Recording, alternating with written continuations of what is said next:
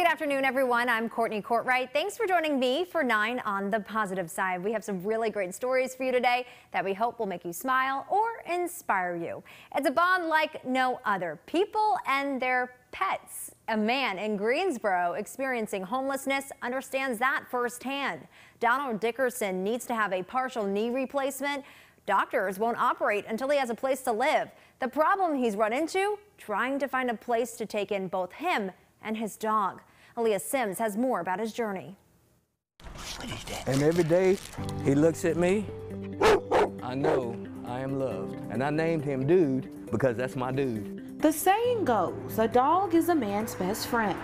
It couldn't be more true for Donald Dickerson. We have a close connection. That connection has strengthened over the past months. He's been hanging in there with me. Donald and Dude are homeless and spend their days and nights in the woods at a campsite. I could have already had a place to live, but they wanted me to foster my dog. I'm not doing that. And to make matters worse, he has a swollen knee. And that's painful. He needs a partial knee replacement. And while everything was lined up months ago, doctors said they couldn't operate yet. When the doctors found out I was homeless, they said we have to postpone it until you find a place to live, because we need to have somebody come out and take care of you. He has not been able to secure a place that will take in both him and Dude. Come on, bud. I cannot give him up. If I have to be homeless and go without my surgery and continue to go through the pain, I will do that because I will not leave him. It takes that special individual because they care more about someone else than they care about themselves. It's that sacrifice that caught Lane Miller's attention as she drove along Wendover Avenue to work each day. Seeing this gentleman, probably almost for the last year, I could see a smile through the mask, okay? And that's probably what did it for me. I really want to appreciate you just seeing me as a human being and not just a homeless person. Over the months, Lane and Donald began a friendship, and that's when Lane wanted to step in to help out by reaching out to several organizations and agencies. I hit a lot of brick walls. And while the duo waits around for options, they know they have each other. And if it wasn't for him, honestly, I would have given up. If I have to continue to be homeless and not get my surgery, I'll do that because I'm not giving him up. Aaliyah Sims, Fox 8 News. What a special bond. More than 240 third grade students in the Carteret County school system are riding in style. Check this out. That's because they were surprised with new bikes during a special presentation. The students wrote essays on what they want to be when they're older and their plans to achieve those dreams. Counselor Bridget Davis at Smyrna Elementary School says she's hoping these kids are inspired to dream big and continue to work hard. I mean, I saw some kids crying that they won a bike, just the excitement of winning, and it was a very inspirational assembly to focus on how important it is to work hard and make good grades, even now. The president of Bikes for Kids Foundation says the foundation will gift 19,000 bikes to North Carolina students alone. Let's switch gears now. There's lots of creativity happening at a school in Greenville and is allowing students to create and think outside the box. For 3 students, it inspired an invention, solving a puzzle you might even be familiar with. I don't know, have an obsession with just going as fast as possible. A passion for solving Rubik's Cubes. Here we go. Put to the test in this unique lab at the Oakwood School in Greenville. This is a student-based, project-led, where students decide what they do lab. It goes with Oakwood's mission. We try to build leaders for tomorrow. So in that choice, we let them choose early, hey, this is what my passion is. I want to pursue this passion. For these 3, having that choice got their gears turning. You just have a lot of freedom to do like whatever you want, which is really nice. It's not something a lot of classes can give you. Bringing their passion for solving Rubik's Cubes from outside the classroom in. Took a look on the internet and, hey, what do you know? There's, like, people have done it before. They call it the Rubik's Cube Solver. It scans all the colors for each 6 sides. Once it does that, it will use the bottom platform and to turn the Rubik's Cube. It will just do that until it solves the Rubik's Cube. It's made almost all out of Legos. It makes all the calculations. All right, this is how many moves I'm going to need. This is how I'm going to use those moves. They say it takes about 80 to 90 seconds to solve. Like any invention, this one took some twists and turns to get right. We had failed at a couple things before, like when we built it, like some pieces we slightly turned wrong and it messed everything up. Like the class is designed to do, I just take a step back and let them create, and it's an amazing result. they found a way Love the last move. to solve the puzzle. It's very filling when it finally worked. And incredible work it is. The Rubik's Cube solver will be kept in the lab. The boys are now on to another project, learning iMovie and drone technology. Now, this story out of Nashville, Tennessee is pretty cool. During halftime at a Belmont University's men's basketball game, a freshman won big. Pakwesi Mensah hit a half-court shot, but this just wasn't to show off his skills. It's one that actually won him free tuition for a semester.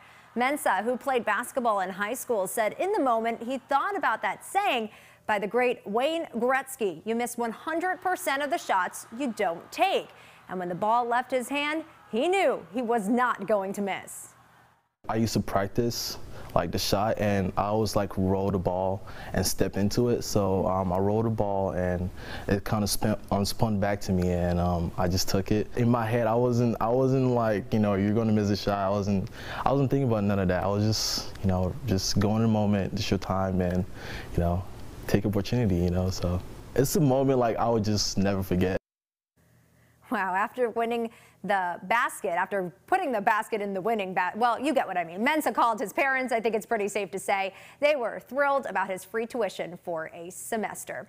Do you know someone who's making their community better? We're looking for stories that are uplifting and will make someone smile. You can send your ideas to the email you see right there on your screen. You can also reach out to me directly on Facebook or on Twitter. And my son said, well, why don't we turn New London into Who London?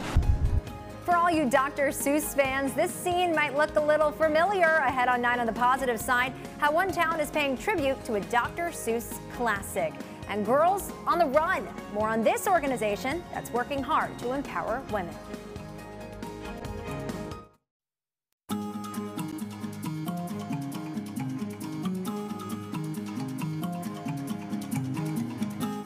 Welcome back. One organization is raising money for scholarships in memory of a North Carolina National Guard member. 9 on your side's Caitlin Richards tells us how the event is helping people pursue higher education in ENC. Here at Greenville Town Common, the community came together to run as a way to remember a local fallen hero's service and to continue his legacy of giving back. Hundreds of people attended the Reindeer Dash for Cash Sunday. It's a fundraising event benefiting the Captain Christopher Cash Memorial Foundation of North Carolina. He was amazing.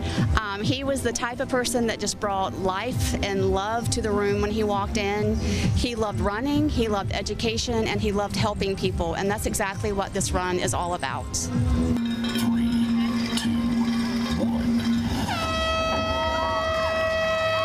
On June 24, 2004, Christopher S. Cash made the ultimate sacrifice while serving his country in Iraq while serving in the North Carolina Army National Guard.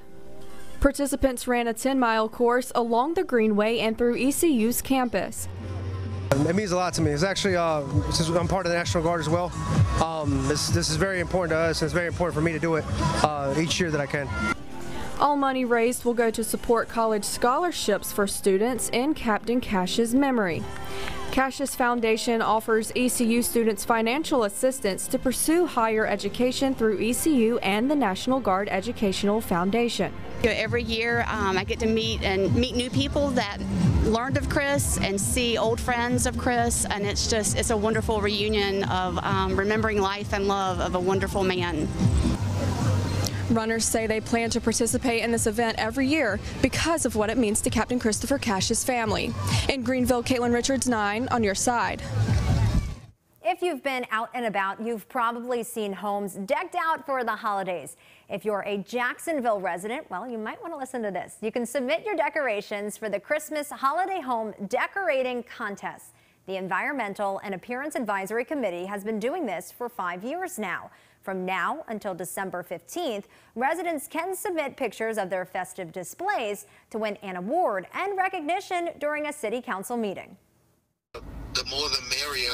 We'd like a wide range of residential customers to, submit their recommendations for the contest, and I think it's becoming more and more popular. The official rules are on the Jacksonville government website. We have a link to that on our website, WNCT.com. The holiday season is full of parades, lights, shopping, and so much more. We've found a way to give you a break from all of the hustle and bustle every day through New Year's Eve. 9 on Your Side will have a new story to help you prep for the holidays. Just head over to our website, WNCT.com, and click on the On Your Side tab to find our 31 best days of Christmas. Now in Ohio, the town of New London has a new name these days. For the month of December, you can call it Who London, and well, here's why. They've turned the 4 blocks of town into a Whoville of sorts, complete with Who's and visits from the Grinch himself. The town had to cancel their Christmas parade and fun last year because of this pandemic. Well, this year, they say it's about getting together again and bringing in some new people to see what their town has to offer. We thought we need to do something that brings joy to our village, whether we have that event or not, that's just there all month long. And my son said, well, why don't we turn New London into Who London? And I said, that's a great idea. It is a great idea. Who London will hold several activities for families throughout this month at various businesses and places around town. Check this 21-year tradition out in Maine. Skiers there are hitting the slopes wearing Santa's signature red suit. Now, if you couldn't count them all up, there's 232 skiers and snowboarders to be exact. This event raising more than $4,000 for the River Fund charity. And there's the Grinch himself. It's a charity organization that introduces young people to the benefits of outdoor recreation.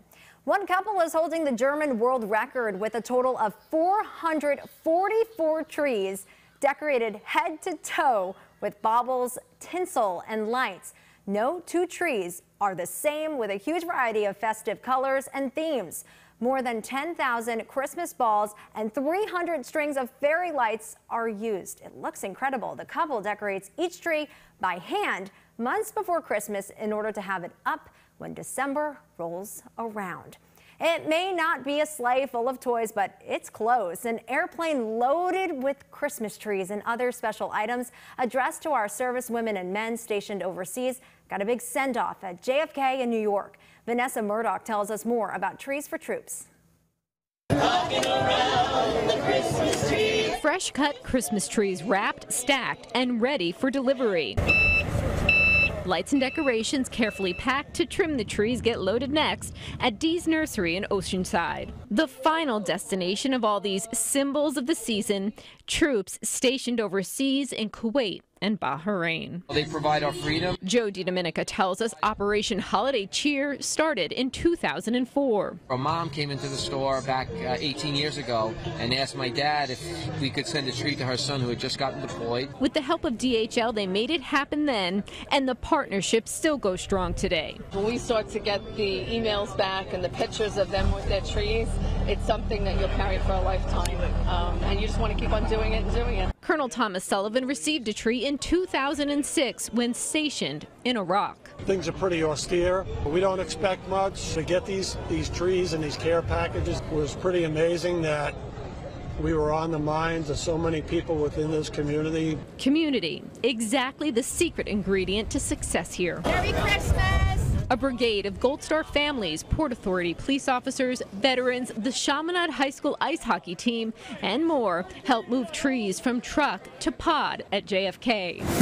What this event really shows is that one simple conversation, one little act of kindness can turn into 18 years of amazingness. Holiday happiness shipped to our servicemen and women, but perhaps the most sentimental of items getting sent, letters from little ones. Dear soldier, thank you for your bravery. I think you're selfless because instead of spending the holidays with your family, you chose to protect our country. And all of our wishes for a happy and healthy holiday season. May these trees and trimmings make your Christmas away from home a little more merry and bright. From JFK, Vanessa Murdoch, CBS 2 News.